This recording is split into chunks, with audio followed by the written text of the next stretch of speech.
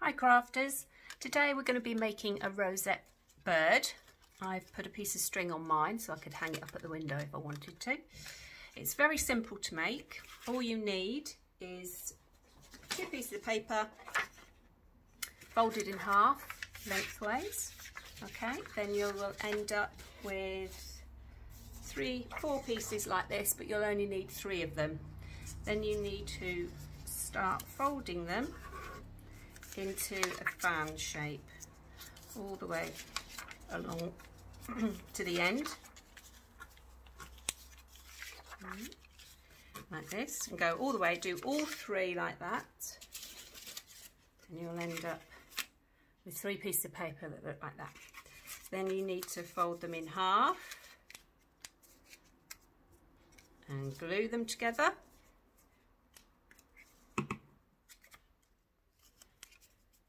Okay, stick 1, do the same.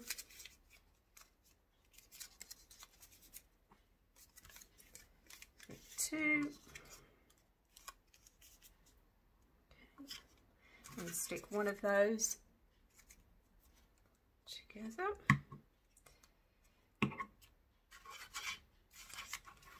Like that. Okay. Give it a squeeze.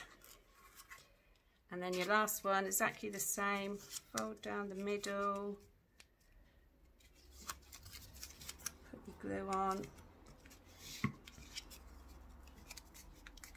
hold it tight. Then you need glue on one side, because you're going to attach that all together now. On there, give that a squeeze. And then you need to put glue on one of the other sides. Put plenty on because it does like to spring open. Pinch those together like that. And then you've got your rosette shape. Now with mine, I used green card, just some scraps that I had. If you haven't got any green card, you can use whatever colour you want. Or you could use white paper and just colour it in or paint it. I just cut out a teardrop shape, just out of some scrap. You might want to use a magazine. You might find something in there that's quite colourful. That can look quite effective. I did a triangle for its beak, just a round circle out of white paper, again with a black dot using felt tip for its eye. And then again a piece of scrap and just made its tail and stuck it on the back there. I had a piece of string that I attached inside there. All you need to do is put it inside one of the zigzags and give it a squeeze nice and tight, and then you've got it to hang up if you want to. Okay, now I've also did a angry bird. I had some blue card. You don't have to do it blue. The angry birds are lots of different colours. You can paint a piece of white paper if you want to, if you haven't got a piece of blue, red, whatever colour card.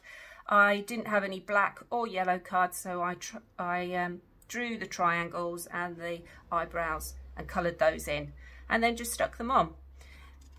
It looks quite effective if you want to use a magazine, especially for the bird, because it almost looks like different coloured feathers. So again, I used 3 pieces of paper, made them into a fan, stuck them all together. Now you could put these, you don't have to have them on a piece of string, you might want to stick them on a stick.